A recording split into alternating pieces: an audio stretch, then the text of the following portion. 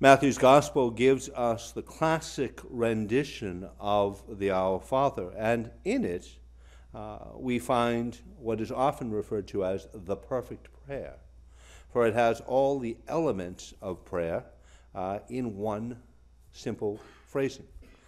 It has elements of adoration, of thanksgiving, of contrition, and petition.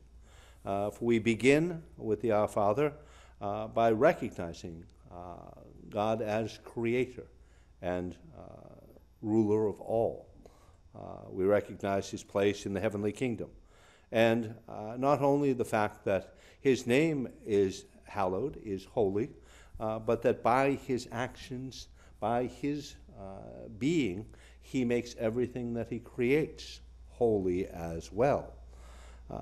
And we pray for the coming of the kingdom, recognizing that the work of the kingdom oftentimes is the building up of the kingdom here on earth, as well as the recognition of a kingdom yet to be realized, yet to be achieved, yet to be lived in.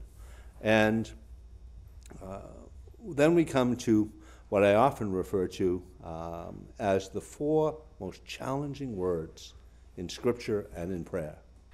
Thy will be done. To recognize that it's not about us, to recognize that it is not our will that we are created to achieve, but it is the will of God.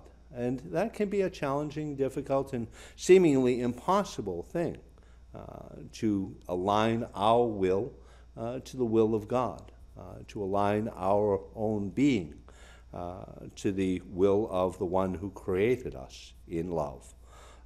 And when we pray that phrase, thy will be done, we have to ask ourselves, do we mean it? Do we truly want God's will to be done in our lives? For God's will to be done in our lives is the best possible outcomes, but it is also probably the most challenging way to live. Because again, it means putting our will, our desires, our thoughts second to that of God. To recognize that here on this life on earth, that it is our duty, it is our opportunity to build up the kingdom of heaven here on earth, to build up God's kingdom here on earth. And then, of course, we come to that moment of petition when we pray for our daily bread, for those things that sustain us, for those things that we truly need to help us to grow in faith and hope and in love. And then another challenging passage, forgive us our trespasses as we forgive those who trespass against us. Well, who doesn't want to be forgiven of their transgressions, of their sins? Yet we will only be forgiven in the measure that we are ready to forgive our brothers and sisters, that we are ready to accept their forgiveness and to really let it take root in our hearts, so that we then can be forgiven. We can be open to God's forgiveness. And so often, certainly in this Lenten season, as I hear confessions, as often as I do, I hear from folks an interesting thought that they know that God forgives them, but they find it challenging for them to forgive themselves.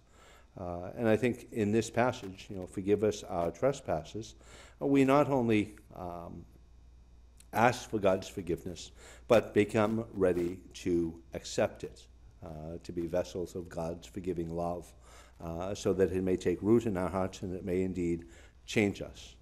And lead us not into temptation, but deliver us from evil. In other words, praying God to keep us safe, praying God to keep us on the road to salvation, praying that God's strength, God's power, and God's Holy Spirit may bring us into safety, may bring us into a secure way of living that the world cannot promise, that the world cannot give.